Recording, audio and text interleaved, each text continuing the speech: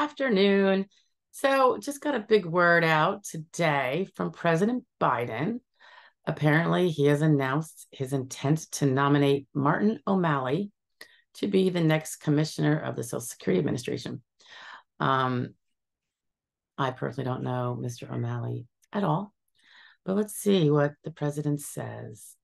Let's see. All right, he indicates that Governor O'Malley, he was the former Maryland governor, and it looks like he was the mayor of Baltimore. According to President Biden, he is a lifelong public servant, and he spent much of his career making government more accessible and transparent, while, of course, keeping the American people at the heart of his work. It says here, and again, I don't know anything about this. He adopted, this is Mr. O'Malley, while as the mayor and then the governor also, mayor of Baltimore, governor of Maryland. So I guess just take a look at those places and because you can find out more. He apparently adopted data and performance-driven technologies to tackle complex challenges facing the communities he served. So I guess, yeah, did he do well in Baltimore? How's it going? President Biden insists that he saw the results firsthand when they worked together when President Biden was vice president. President Biden believes that Mr. O'Malley made the government work more effectively and enhanced the way millions of people access critical services. Millions. President Biden indicates that since day one, he's been trying to strengthen and defend Social Security. And he does accurately say here that tens of millions of people have paid into and depend on Social Security to support their livelihoods. That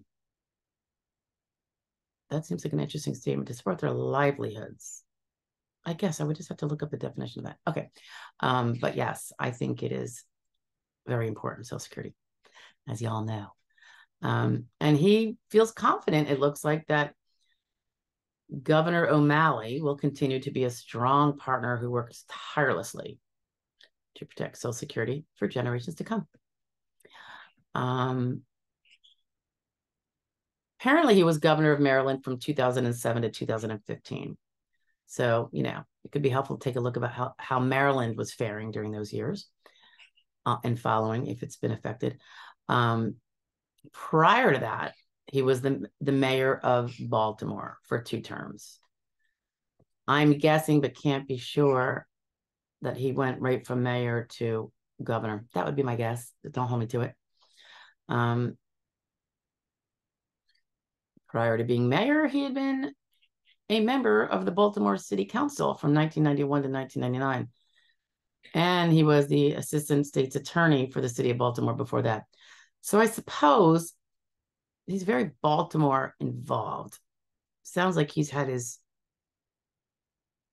thumb on the pulse of Baltimore, greatly affecting it in many ways for the past, I don't know, 30 years, is it?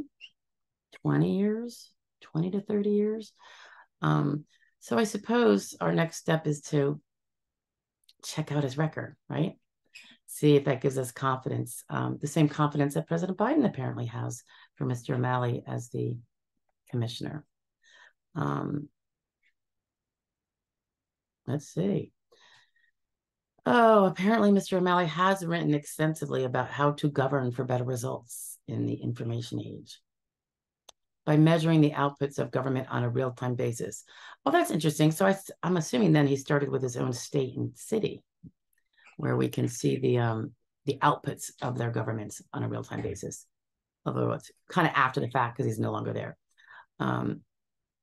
Looks like he went to college and then he went to law school, all within law school at University of Maryland. And he lectures at various universities and institutions. apparently since 2016. Okay, so that looks like it's going to be the nominee. We'll see how that goes. You know, we'll have to go through all those hoops, I suppose, to get there. Anyway, all right, take care. Bye now.